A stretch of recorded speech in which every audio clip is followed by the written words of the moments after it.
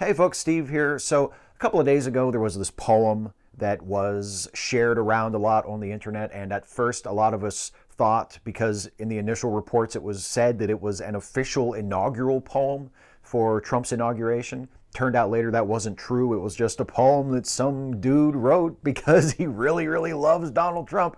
But whether it's an official poem or not, it's the most chilling propaganda, hagiographic horseshit you've ever read in your life. It paints Trump as this titan coming down from a tower, this conquering hero who is riding to the rescue of America to depose the tyrant Obama. And it's just that, right? And I thought, it's really inappropriate for Donald Trump because Donald Trump is not a hero. He may in fact be a would-be tyrant himself, far from rescuing the people from a tyrant. That's rather self-serving. And I thought there must be a much better poem, and not only that, a more appropriate poetic form that we could use if we want to use poetry to mark the occasion of the Trump inauguration. So I decided that it would be, instead of an epic poem written about Donald Trump and his inauguration, it would be much more appropriate if we turned to a more humbler poetic form, one of my personal favorites, and that is of course, the limerick. I love me a good limerick, and the thing about limericks that make them especially appropriate when the subject is Donald Trump is, well, number one, they're traditionally clever, which that doesn't work. Trump is never within a million miles of clever, but they're also traditionally vulgar.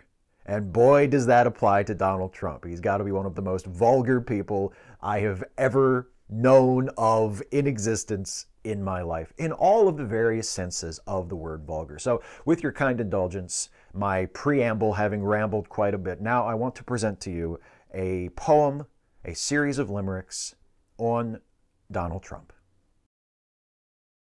Here's Donald, a man in a tower, who bullshat his way into power.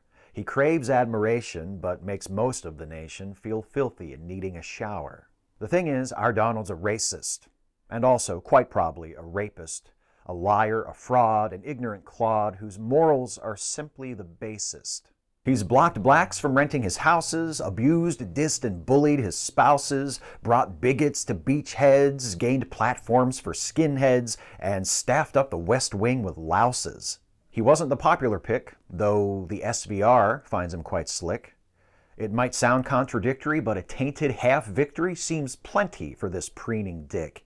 Don't forget, as his presidency passes and he fosters and feeds on the fears of the masses, he campaigned on race hate. He's a cheat and a cheapskate. He'll never assimilate what makes America great. Again, let me restate, resist this man's dictate. Election day. Save the date, and let's use all our weight to frustrate this low-rate magnate with no mandate. Let's remind him how vital the voting class is and throw Trump and his troop the fuck out on their asses.